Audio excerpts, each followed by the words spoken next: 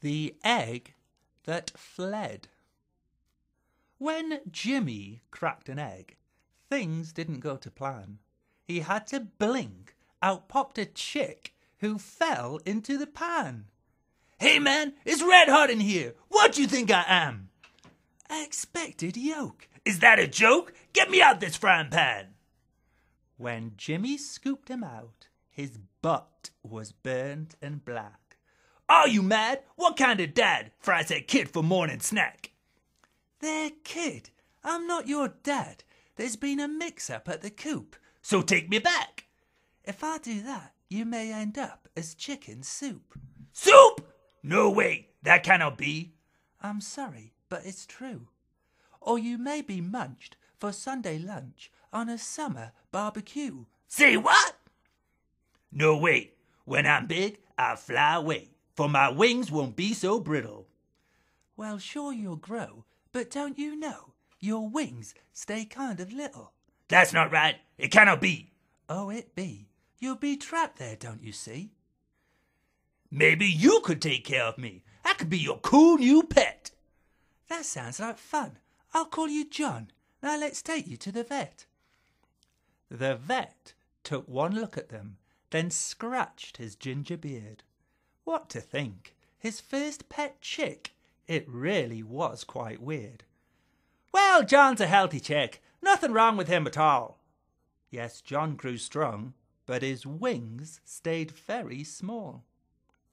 Then, one dark and starry night, a shadow prowled in the moonlight. On 4 red paws, with 4 sharp claws, Fox came looking for a bite.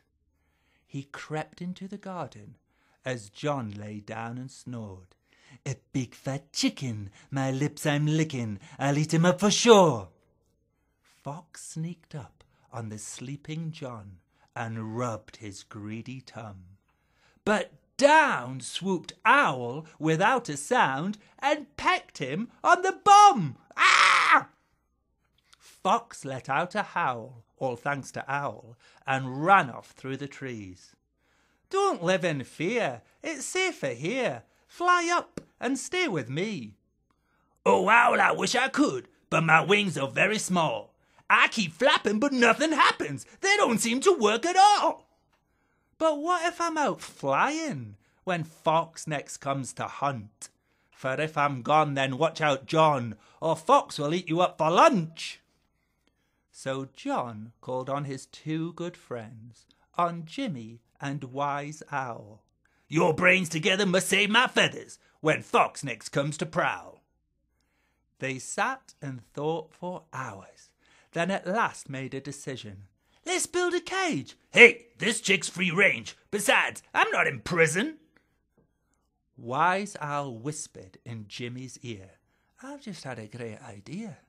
They slapped high five, jumped on their bike, and cycled to IKEA. "To fly has always been your dream.